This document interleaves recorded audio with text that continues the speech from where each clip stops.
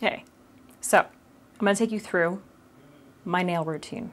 Never in a million years did I think that people are gonna be asking me how I took care of my nails, because I've always had really thin, brittle, peeling, shitty nails. But I've taken a bunch of steps to get them to this point, and apparently you guys are fans. So I'm gonna insert a demo. I'm gonna be talking through it, so you're not just like listening to me talk about it. I'm actually gonna be showing you what I do. So these are my nails. Woo! So during the quarantine, so I've always had claws, you know, I had my acrylics. And then when the pandemic hit and we were under quarantine for, I don't know, 45 years, I was forced to take them off. And I was like, well, it's a good time to try and grow out my naturals, I guess. It's been a lot of work. Basically, I have to just like keep them up as best as possible. So the first thing that I do, obviously, is remove any nail polish that I have on, which is typically just a nail strengthener. And I have this natural, it's supposed to be a natural nail polish remover. I got it on Amazon. I don't think it was too much. It might have been like 14 bucks. I'll try to link it down below, but it seems to be good. It's like acetone free. So I'm trying to avoid that kind of stuff so that I'm like, you know, using good, like hydrating things on my nails. I don't know. I'm not an expert. But anyway, so that's what I use. And I just use like paper towels to remove all of the product.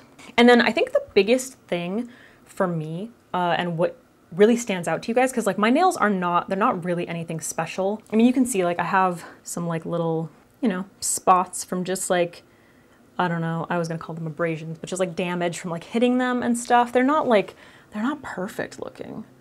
You know, they've got like little spots on them. They're not, you know, the best nails in the entire world or the most attractive nails in the entire world. But I think what really attracts people to them is the fact that I'm obsessed with cleanliness. I like my cuticles to be clean. So basically what I do is start off with a nail soak. So I've been using the Dr. Teal's Pure Epsom Salt.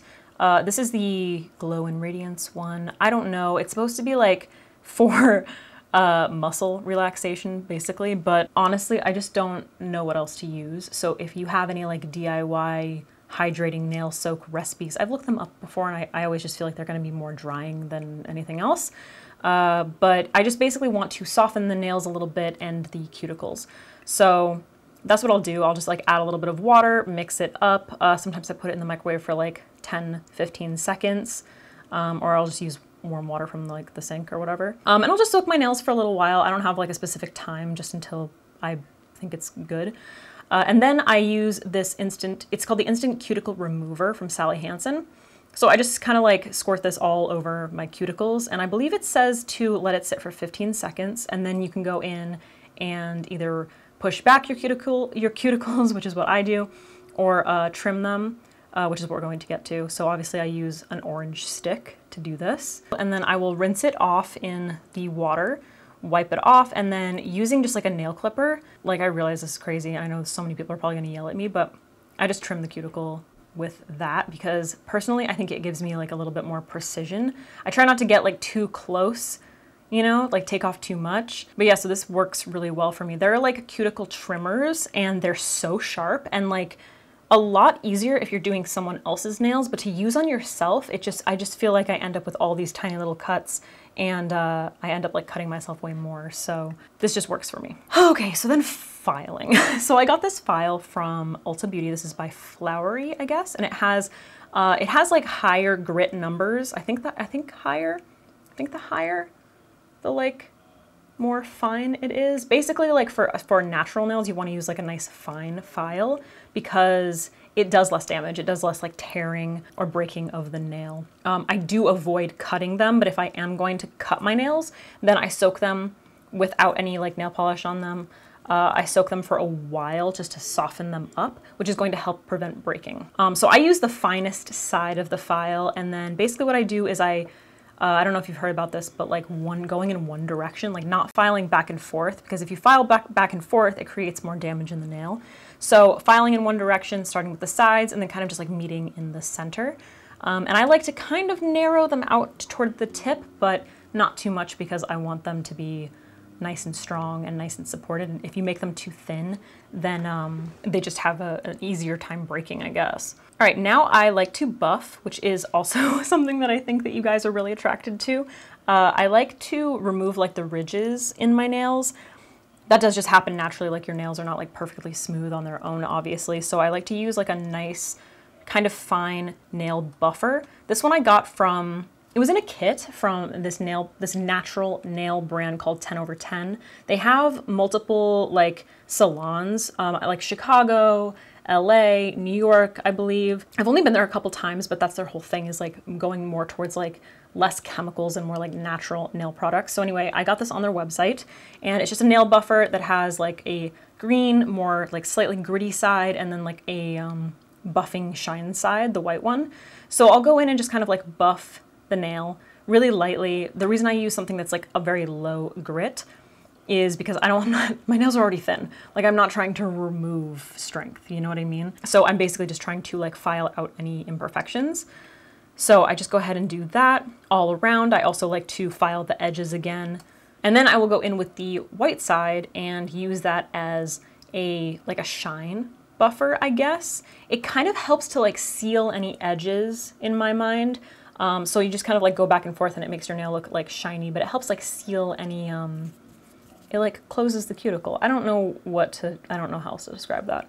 Anyway, so I do that. Now, the secret and the nail polish that you guys are always asking me about, which is so funny, because literally all it is a nail strengthener, a clear nail strengthener. But whenever I film, you guys are like, what nail polish are you wearing?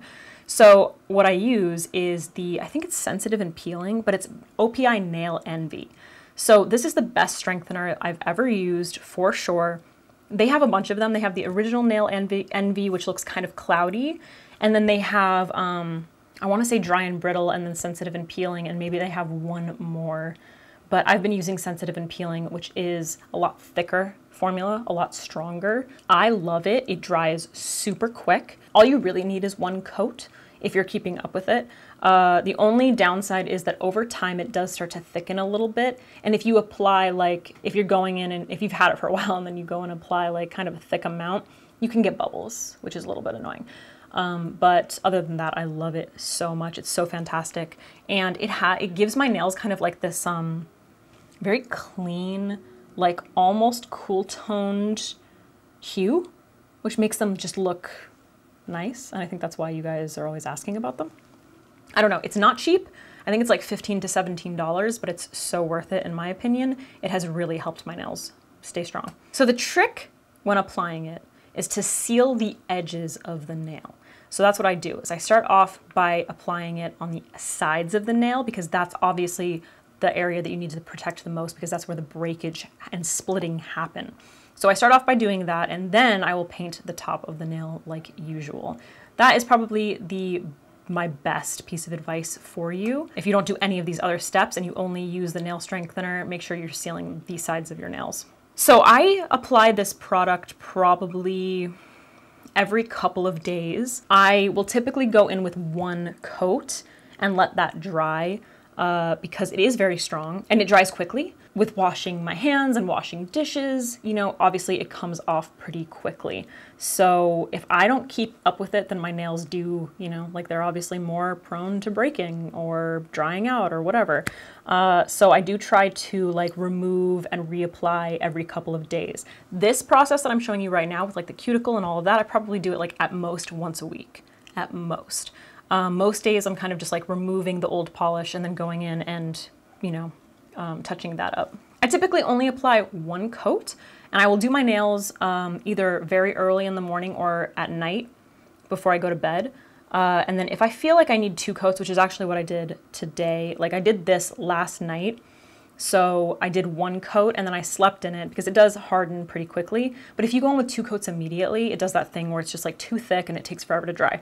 So I'll do one coat at night, and then in the morning I'll apply a second coat. When it's like, so I know that it's fully set, fully dry, and then I'll basically just like sit at my computer and like answer emails, or like, usually I'm doing it at like 7 o'clock in the morning. I'm like waking up, watching podcasts, drinking coffee. I'm not like really using my hands, you know, so that it has plenty of time to set again. So that's my trick to being able to do two coats. Another thing that's super important is keeping my nails hydrated. So I got this little set from 10 over 10 again, and it comes with a serum, a moisturizer, and then an oil. I also have this cuticle oil from OPI, which is what I'm going to be using today. So I'll moisturize my hands with the serum first, and I always work every product into my cuticles. And then I will go in with a few pumps of the moisturizer. Same deal, I always work into my cuticles. And then I will go in and apply the cuticle oil, especially after having, I do this most nights, honestly, but especially after having like done cuticle cleanup. I apply it to the cuticles, and then I also apply it like underneath the nail. So just hydrating everything. So then I'll usually let that like set for a little while, just kind of like sit, sink in, and then I will go in and once again, really work, like massage that into each cuticle. And that's pretty much that. I don't really use color that much. The only other thing I will say is that back in the day when my nails were like so ridiculously brittle, I was eating really poorly. I wasn't drinking enough water, I wasn't getting good vitamins. Now my diet is really good. The only vitamins that I take that help this are I drink a collagen supplement in the morning. I think it's by Vital Proteins. I can link it down below, but I just have like a scoop of that in my water in the morning, which has definitely helped. It's really made my hair grow, which is like annoying since I have a pixie, but it's been helping. And then I also take biotin. I don't even know how much I take, but I do take biotin. So I can only imagine that like all of those things coming together have really helped. Oh, I also take an omega-3. I'm assuming that that helps too, because it's like for your hair, skin, and nails, right? Anyway, that is how I take care of my nails. It's been a long journey, and I really do have to keep up with them if I don't want them to break, but they're so much better than they used to be. So it's honestly, to me, it's just so worth, you know, every couple of days, just like removing this nail polish and putting on a quick coat. It dries quickly, I don't have to worry about it. I like the look of these natural nails now. I like the clear polish. I'm not trying to do anything like too crazy. I'm actually probably never going to be doing press-ons or acrylics ever again, because this was just way too much work to grow out. All right, guys, I hope that helped you. If you have any natural nail care tips, let me know in the comments down below, and let me know what you want to see next.